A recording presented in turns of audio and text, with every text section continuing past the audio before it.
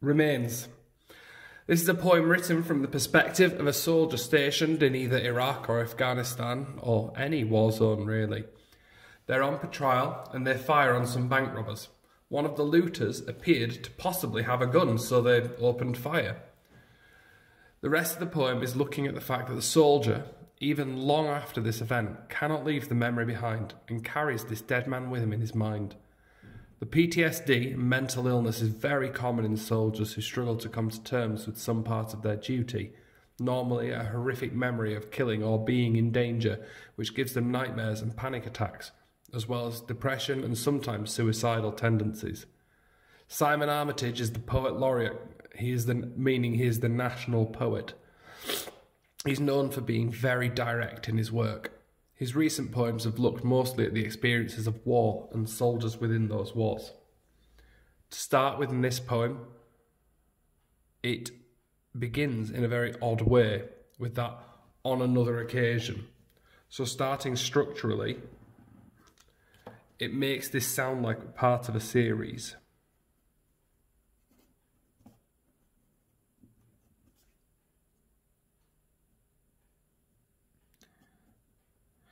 As normal, pink is form or language and yellow is structure. On another occasion, we get sent out to tackle looters raiding a bank, and one of them legs it up the road, and here we have the phrase legs it. This is a colloquialism, but that use of colloquial phrasing makes it feel informal, like he's just another story. Probably armed, possibly not. So we cast down immediately.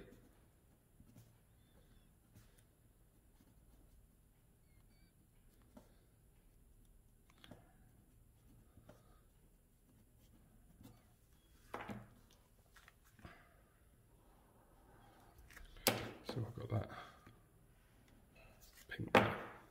Well, myself and somebody else are all of the same mind. So all three of us.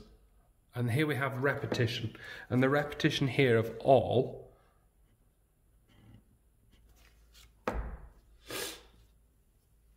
and then the three. And further down we have that all again. So that repetition there, shows it's not just him. It shows us that he's feeling guilty.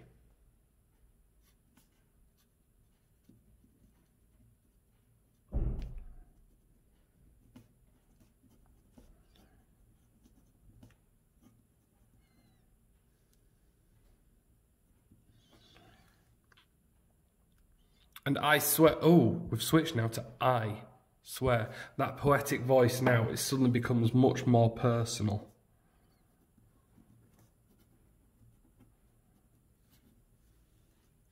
It makes it keen, makes it sound like he's almost trying to tell his version of the story. Moving on to the next stanza.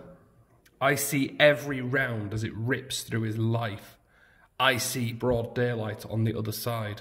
We've got several different things to think about in those first two lines. To start with, we have the repetition of I see.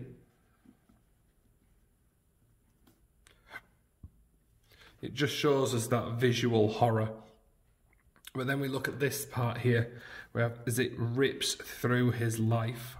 And it's a violent metaphor.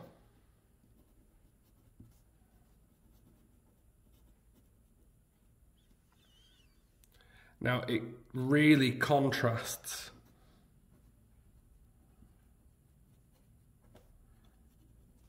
the tone of the first two stanzas.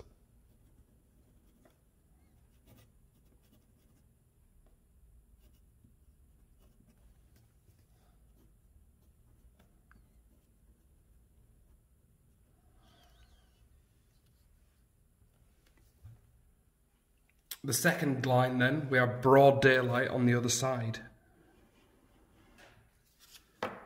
So here we have this really grotesque image. That really horrendous, vivid, disgusting image. It really exaggerates what's happened.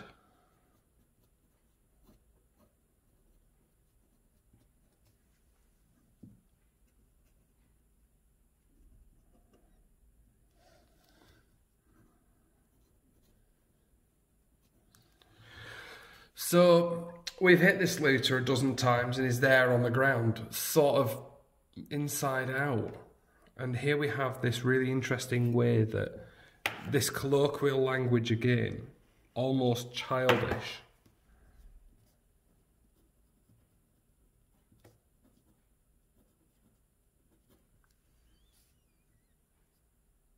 It's like, split them, he cannot process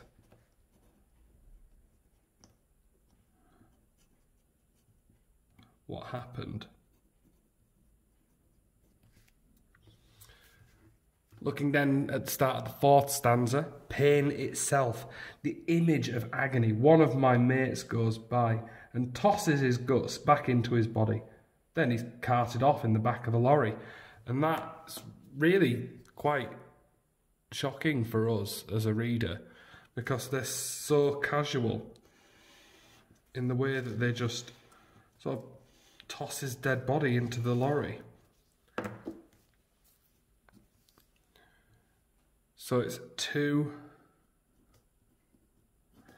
very casual, cold actions.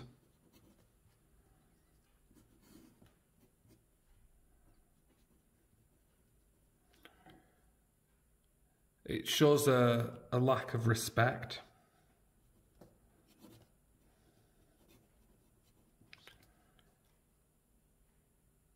And you've also got this carted off in the back of a lorry.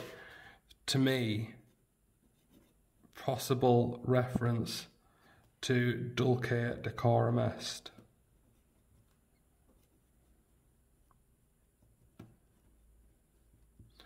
Where the narrator's friend in that poem is just tossed into the back of a cart to die from the poisoning gas. At the end of this stanza and the start of the next stanza, we have the volta of the poem. So now, end of the story, except not really. He's gone home. So this is the volta. The mood has changed as well.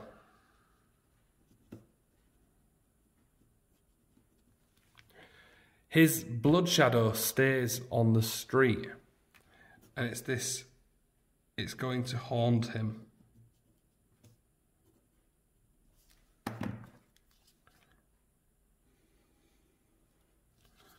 And out on patrol, I walk right over it week after week, but then I'm home on leave. And it's suddenly very short. This simple sentence.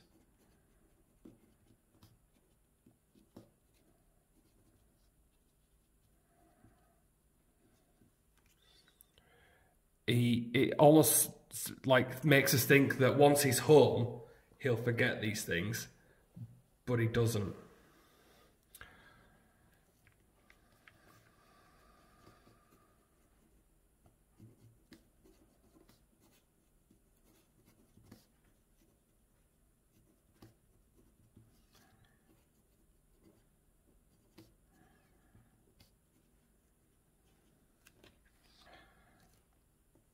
You've also got the brevity, or the shortness of the line.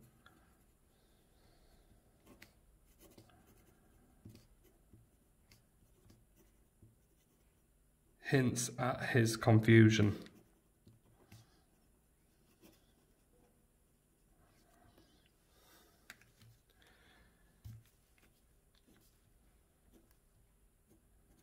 And then we have, but I blink.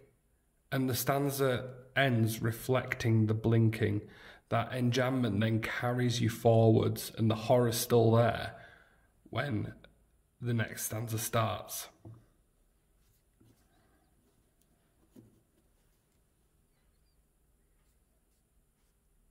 So the end of the stanza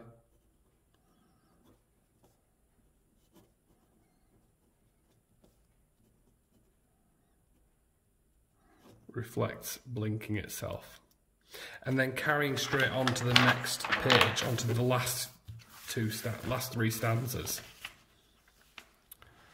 And he bursts again through the doors of the bank. Sleep, and he's probably armed, possibly not. Dream, and he's torn apart by a dozen rounds, and the drink and drugs won't flush him out. We've got lots going on here. There's lots to think about with the repetition of sleep and dream, that semantic field that's being created here. And the short words separated sound like from the rest of the line, sound like gunshots.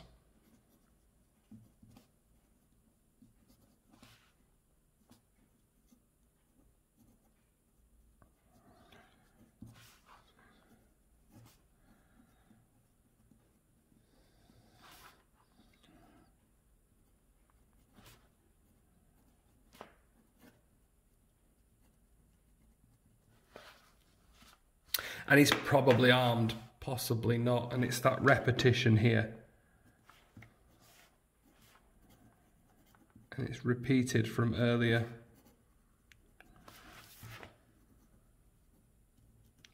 Shows his guilt.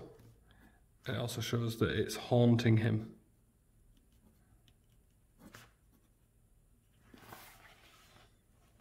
And the drink and the drugs won't flush him out. So he's trying to get rid of him. He's trying to get rid of it, but it can't. So I would say here he is spiraling down. He's here in my head when I close my eyes, dug in behind enemy lines, not left for dead in some distant sun-stunned sand-smothered land, or 6 feet under in desert sand. And that dug in behind enemy lines, that really nice metaphor that we've got there, shows that it's the memory is stuck in his head.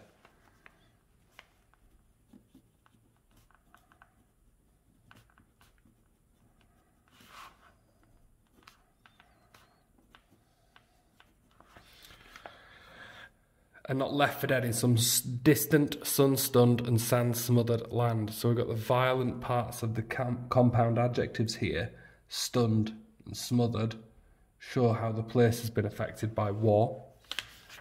And the long line and the sibilants slow the pace and reflect the speaker's lack of clear thought.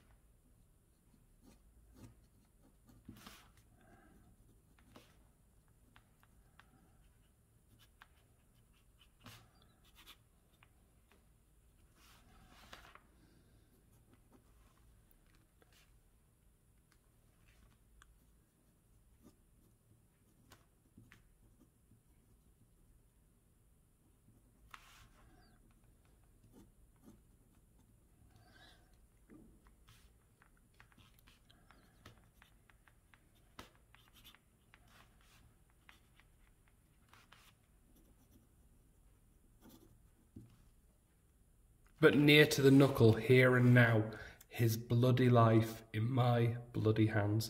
3 things to say just about that last line. And here we start with his bloody life. So we could have that double meaning. So it could be blood, as in guilt.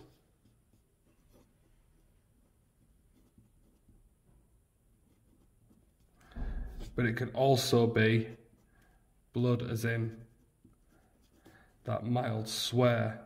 He's almost cursing in anger. We have the possessive adjective in my bloody hands. Shows us that he feels responsible. And my bloody hands, and that reference to bloody hands you should have picked up from Macbeth. Think about Lady Macbeth and Macbeth and the way they behave after they've murdered Duncan. And this also suggests, so that alludes to him being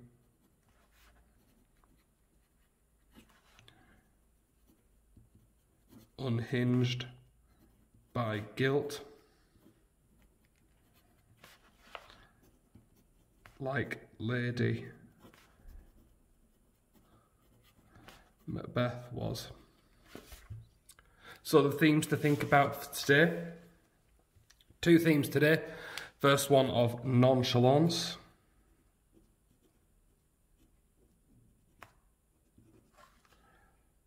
So it's a casual attitude.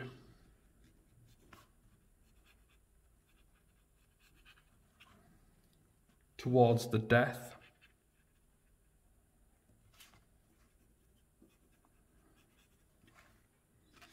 And we also have that contrasting feeling of guilt. And the speaker can't get the memory out of the death out of his head.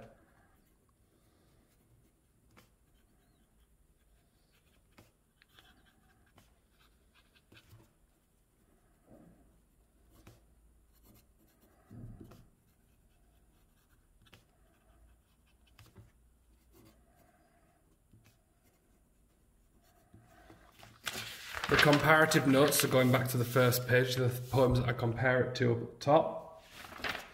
Lots to think about. Certainly the idea of memory would be compared to kamikaze.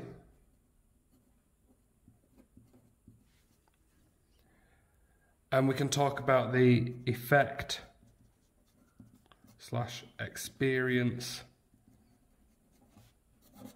of conflict. And there's lots to think about here. You could think about poppies. You could think about bayonet charge.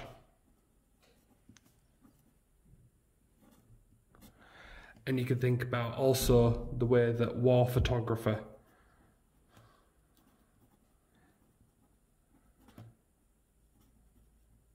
has that effect as well.